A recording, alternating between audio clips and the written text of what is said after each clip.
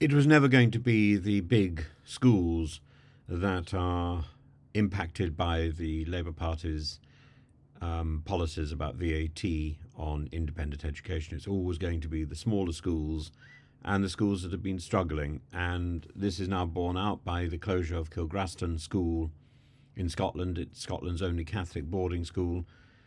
It's brought to light the profound impact that the proposed VAT charges will have on independent schools across the UK. The decision to implement this 20% VAT on private school fees, as proposed by the Labour government, is already having a significant effect on the viability of these institutions, with Kilgraston being the first to cite this policy as a contributing factor to its closure. But it's not the only factor, that's the point.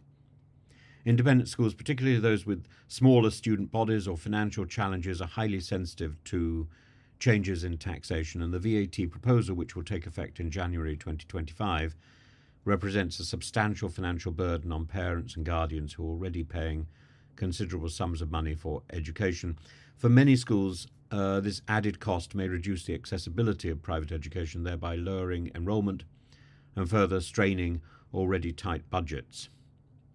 The idea that all private education gives students an advantage that they wouldn't have in state education,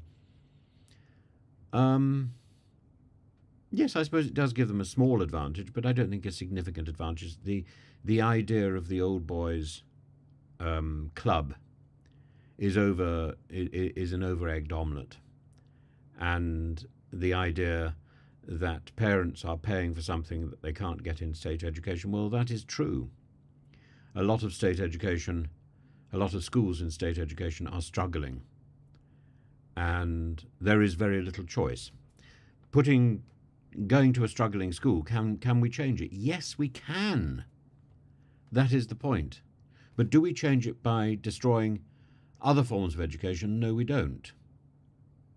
What we do, I think the way forward is to return authority to the schools, to pull away from this obsession with independent examination assessments, particularly up to GCSE. I think everything up to GCSE can be marked in the schools, and this will restore the integrity and help to re-encourage the inspiration of ordinary class teachers.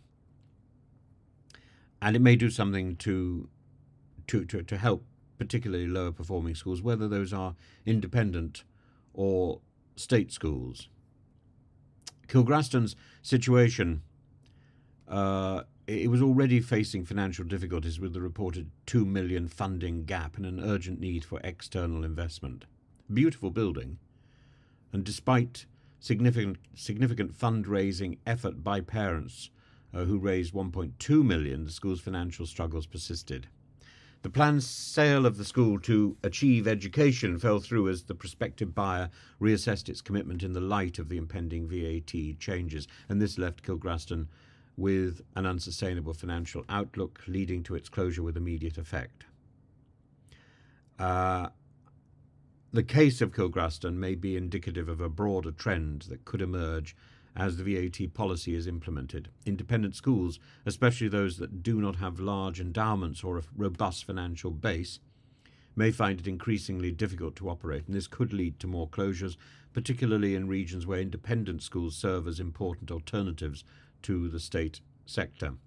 Lorraine Davison, the Chief Executive of the Scottish Council of Independent Schools, has called for a delay in the implementation of VAT on school fees until September 2025, arguing that the government has not fully assessed the impact on both independent and state sectors in Scotland.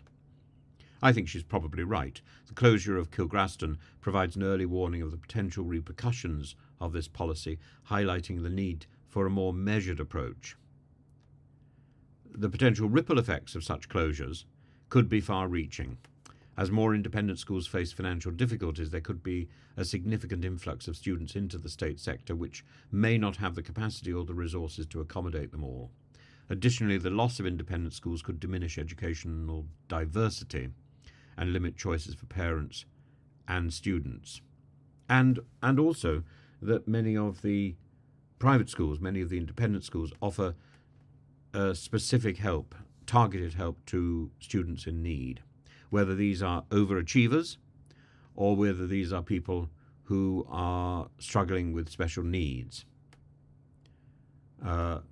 Independent education is often better placed if people can afford this, or indeed if they're offered bursaries or scholarships to access this. Liam Carr, the Scottish Conservatives educational spokesman, has also weighed in, suggesting that Kilgraston's closure is an early indication of the impact of Labour's policy of imposing VAT on education.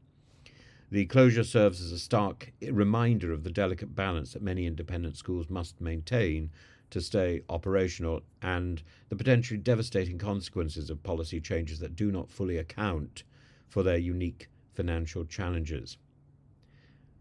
I think the proposed VAT changes pose a significant threat to independent education across the UK, but I think it also poses a threat to education, because I don't think imposing VAT or imposing a strain, putting a pressure on one particular form of education is necessarily going to benefit another.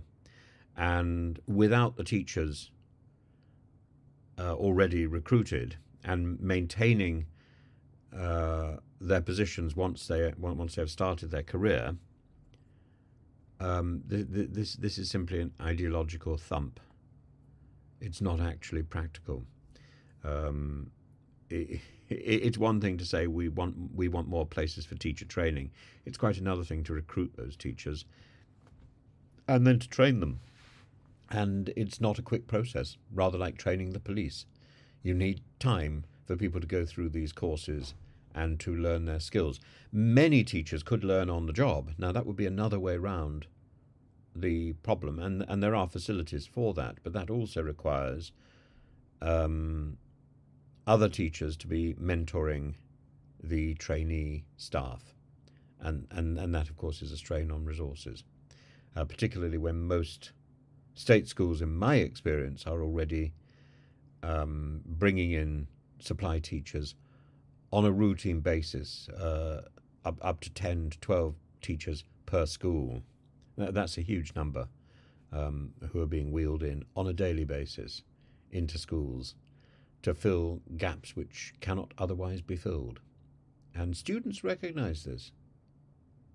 There's nothing worse than having a teacher just who doesn't know the subject, just monitoring the class. In the end, it becomes a pointless exercise. I think Kilgraston will be a cautionary tale.